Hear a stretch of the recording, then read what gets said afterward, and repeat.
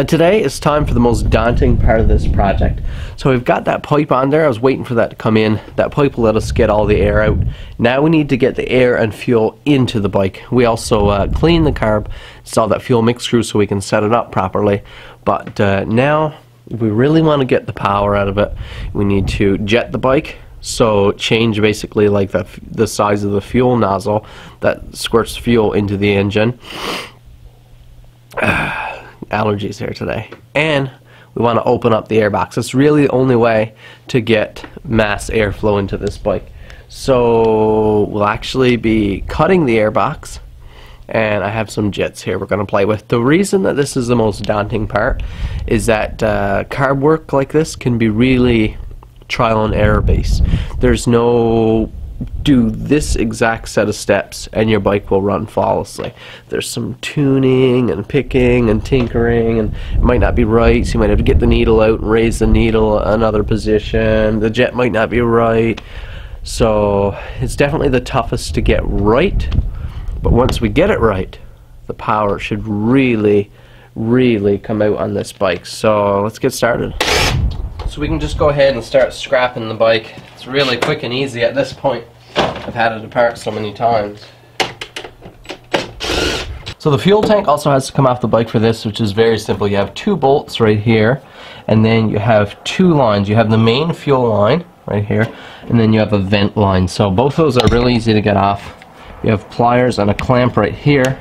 I prefer to take it off the carburetor so it's one less hose in your way. Once you get that off, you just pull the tank straight off the bike.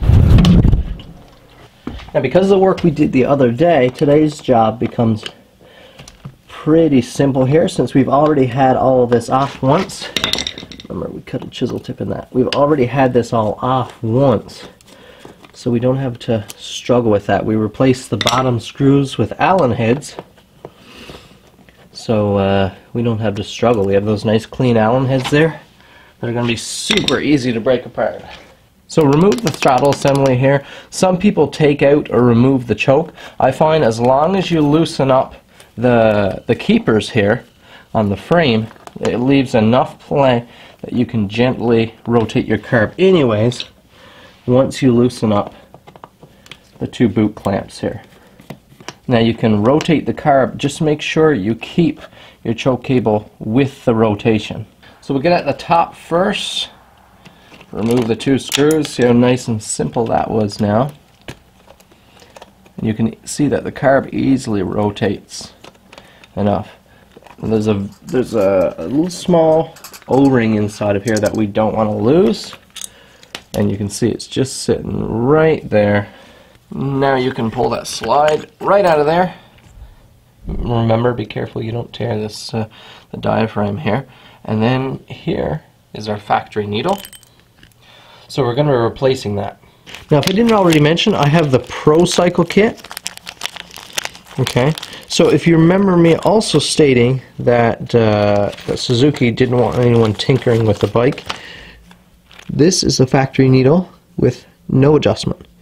You have a clip. I don't know, there might be one slot under that washer, I'm not sure, but not much going on there. Right here, let's have a look at the PROCYCLE needle. Much different. First off, we have a massive taper compared to factory, and that'll give you much better throttle response across the rev range. Also notice it's a shorter needle, and notice all those adjustments. You see all those adjustments there? You have a much thinner needle, which is going to allow more fuel, and you also have a lot of adjustments. So big change right there. Now you can throw that needle back down in the slide, throw the slide back in the exact same way as you removed it. Now you want to rotate the carb so the bottom comes out on the other side. You can imagine if we had those Phillips. Now trying to get this off with Phillips in there would be near impossible, but with these hex head bits or screws, super simple. There we go. And there, if you remember from when we had it apart on the bench, our big main jet is just wide open right there. So because of the location, I can't give you a good angle there. That mix screw is in the way, but we have the main jet just hanging right here, right off the bottom of the carburetor, and it just unscrews. It's a chisel tip screw, and there it is right there, the stock 140. Now this is going back in Dad's bike because Dad's has been rejetted and stuff, and it was rejetted before he got it. The other guy had a pipe. Before he sold it, he put the stock pipe back on it. Dad doesn't want to invest in another pipe, so what we're going to do is seal up his air box so it's like factory. Then we're going to put back this stock jet, this 140, and set his bike back to factory spec, which is fine for him. Remember, he's coming up from the XD250, so the DR is already crazy powerful for him. So here we have it. If you can read, I think you should be able to read right there. 155, that's a 155. So basically, fuel travels through this hole in the middle. And a 155 has a bigger hole than a 150, then a 145, and so on. The bike runs a 140 from factory. ProCycle comes with 45, 50, and 55 155 jets, so you can choose. Because of the exhaust I have on there, ProCycle recommends a 155, so that's what I'm trying first. I'm half expecting it to be just too much, but I'm going to give it a shot. We'll see what we can get out of this thing. So we threw that bowl back on the carburetor. The carb work is very simple. Now we have the amount of fuel we want, we're hoping, whistling into the engine. Now we need to make sure that that amount of fuel has enough air to help it combust properly. Of course, fuel or anything needs oxygen to burn, so we need as much air whistling in as the amount of fuel we have going in. Now, ProCycle basically suggests you cut the top completely out of your air box. They even gave a template there which shows you how to cut out basically the entire top right off your air box. I don't want to do that because, well, my dad's has that done, and I can see that it's going to be a little bit harder to cover over because of how they went about it. What I'm going to do instead is punch a few holes. Now I understand not everyone has hole saws like this, but I happen to have them, so I'm going to cut roughly the same amount of real estate out of my air box, but I'm just going to do it strategically with some holes so that I can fill it later, or I can or so that I can close up some of that air box if I need to, or adjust accordingly. If you just cut the top right out of your box, you're not left with much options. So here we go. I'm just going to take my time and cut out. Well, I removed the air filter in there. I took a piece of shop towel and put over the entire assembly and put an elastic band around the housing, so it's all sealed off, and we'll shop vac it out later.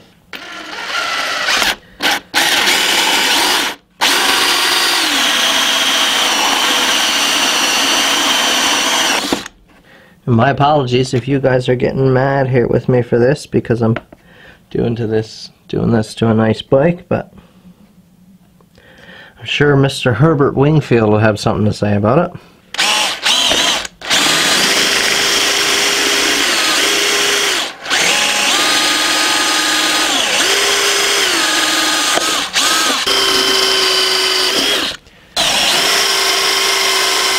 And now what I can do is, these holes are small enough that I can use some rubber grommets in. So if I test out the bike now and I find it's just getting too much air for where I live or the setup here, I can just plug a couple of those holes. If I'm not getting enough fuel mileage and I want to switch back down to the 150 jet, I can plug one or two of these smaller holes until I get the combination right and the bike is running perfect for me. I kind of hold to the philosophy, like with all my projects, and I kind of preach from the beginning. No matter what you're doing, do the very best job you can do. So you could just leave all these edges hanging loosely and all ugly, but why not take a couple minutes and just tidy it up, make it look nice and clean, even use a little file if you got to, and clean it down. Why not? Then it looks like you did good quality work. You're proud of the job you did. You didn't feel like you just hacked your bike to pieces, because it's nice clean work there, so it's worth the extra minute in my opinion. On top of everything else, we also have a brand new twin air going in there, It's oiled, although not with filter oil right now because I don't have any on hand. But now changing out the jet and drilling out the air box there would be considered like macro adjustments. Then what you have is your fuel mix screw. You remember we placed it with an extended one a couple videos ago. So we have we'll say a number 155 jet in there now, so 155 units just for math's sake, and then we have whatever X number of units of air coming in from the air box. Now let's say it is 155 units that jet allows. That is the max capacity, but we might have quite enough air to match up with a full 155 units. So what this mix screw will allow us to do is tone down, so we're kind of bottlenecking the amount of fuel that can come through that jet. So ProCycle recommends 2 turns out for their template. So I'm going to try, that's 1 turn, I'm going to try 2 turns out with the fuel mix screw, and that will give us a rough adjustment. That should get the bike firing up, and we might have a lot of playing around, but that should get us going, and we can work from there. But like I said, we might need less fuel than that. If I fire up the bike now, get it good and running, and go for a good ride, and we start to tune. If I can tune that fuel screw all the way in and bottom it out, and the bike is still running fine, that means our jet is too big for the air box. So we either need then to get more air into the bike, or if we don't want to modify the airbox anymore, we have to downsize to the 155 jet. If I can turn the fuel screw all the way out till it basically falls out of the carburetor and the bike's running doesn't improve anymore, that means we simply have too much air coming in from the airbox. Now I didn't open the airbox quite as much as the template, so that shouldn't be our problem. It should be more the other side, if anything. But we have, I don't know, it's probably 3.5, 4 turns in and out of that set screw that we can play with, and that's your kind of your mix range. That's what we have to work with. Now we'll see if the bike even fires up.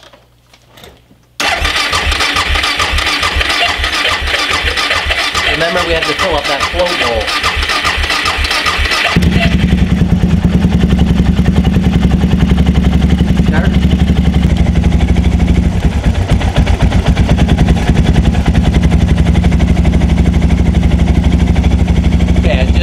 Almost put the choke off, and it sounded like it wanted to die, so we might not have enough fuel.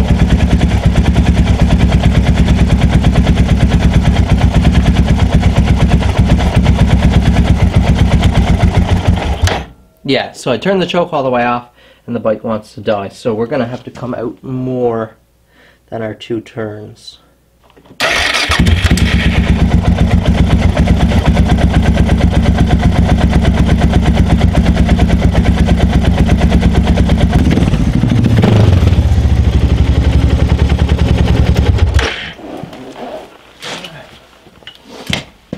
Holy smokes. That is a different bike. Man, that is something else. So good. I went for probably 10 or 12 kilometer ride into a gravel pit, and then I pulled off, sat down, and just did an idle drop procedure. Now what that is you let the bike run as long as you can get it running at like a roughly good position, and then you drop your idle down nice and low so the bike is just plugging along there, real low idle. And then you want to take your mix screw and you want to slowly start turning it in. And if your bike is idling at least half decent nicely, once it gets in so far, remember we're regulating the amount of fuel that gets mixed with that air. So if there's too little fuel mixed with that air, your bike will run all funny. So you start turning in, cut the fuel off a little bit less and a little bit less until you hear that RPM drop. And things will just drop and your bike will start just all over the place because it's trying to regulate and it can't. There's not enough fuel. If you get to that point, if you hear idling smoothly and you hear it drop off, just start bringing it back just a little bit until you just got it back, and that's about where you should leave it. If your bike is starting idling rough, maybe try bringing it out. Then you have to play with which way you need to go. Are you already in too much, or are you out too much? Because too much fuel and not enough air create an issue too. But oh man, they're now in first gear. I'm pretty sure you could sit on the handlebars and it would still just throttle wheelie.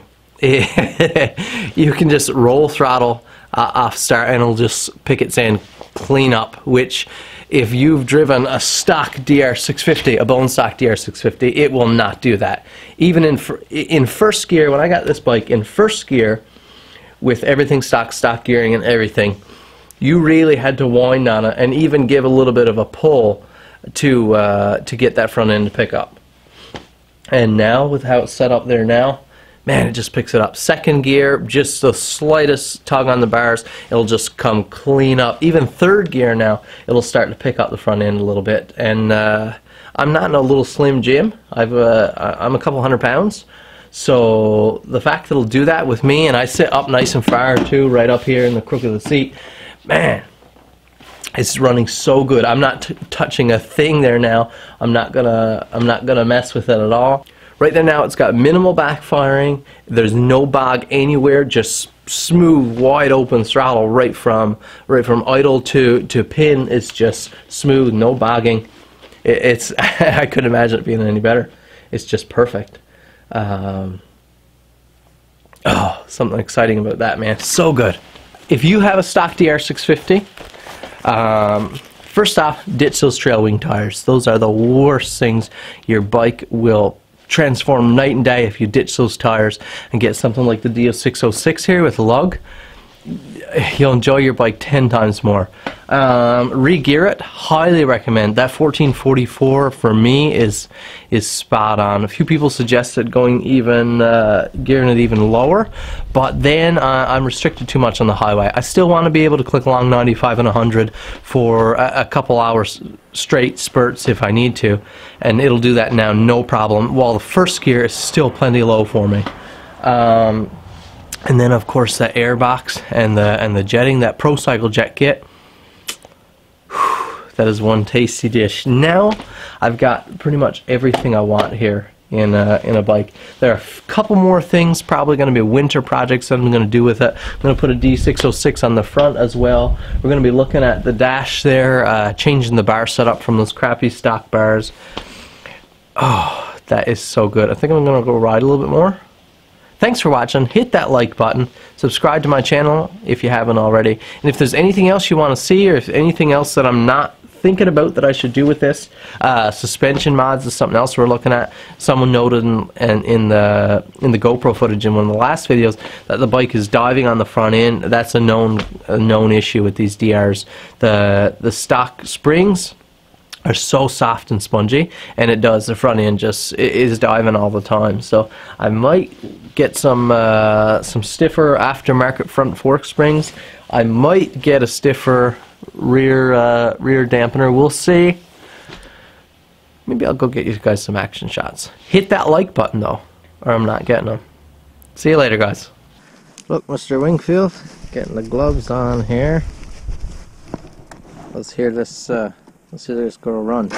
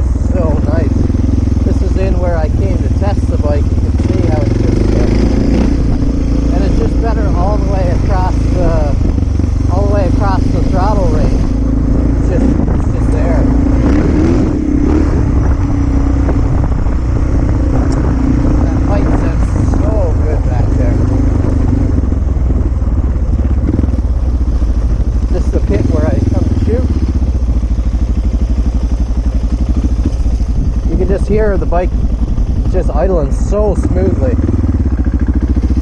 so nicely all the way along. Not to mention here now, it's getting enough fuel in the air that'll kind of motor itself along compared to before. It would have just died there.